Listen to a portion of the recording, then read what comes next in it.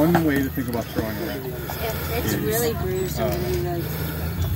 If you were going to throw flat into my leg, like slowly, go ahead, put it there. Right. Now, instead of throwing it into my leg, target right here, throw flat to right here, go ahead, and then let your wrist turn over.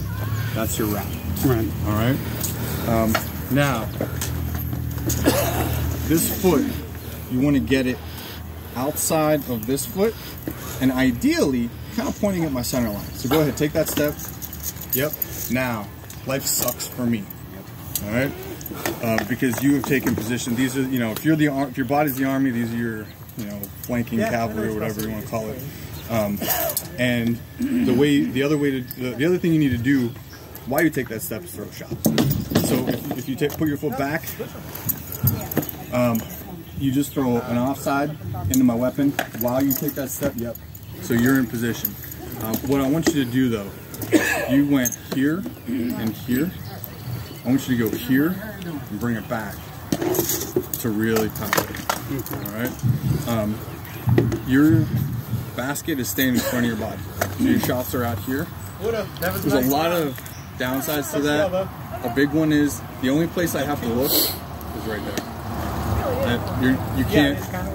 If my stick's out here always, if I throw a shoulder fake, it doesn't matter because my stick's out here. You can look at it. There's no lying with your basket out there. There's also not as much power. You're able to throw decent shots because the stick is so short. But once you take that, go ahead, take the step and throw the offside. Offside's over here. Close. Right? So here, yeah, now you got position now. See how your basket just kind of went over there? Pull it back. Right? Really sink it. So it's going to be 1, 2. Yeah, that's the motion you want. And hopefully, when you hit this stick, I mean, it'd be great if you just hit him in the face, right? That's best because you want to.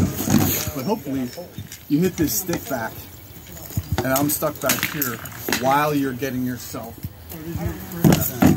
Yep. All right. And the beauty is, once we're here, once that foot is here, go ahead, put that foot, take the position right. Once we're here, you have time. I have no options other than getting out of dodge, right?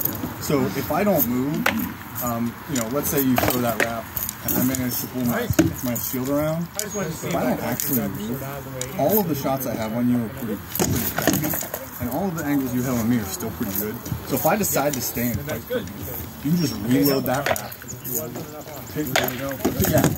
Pick up my, pretty elementary shot that's probably coming at your head and wrap it deeper.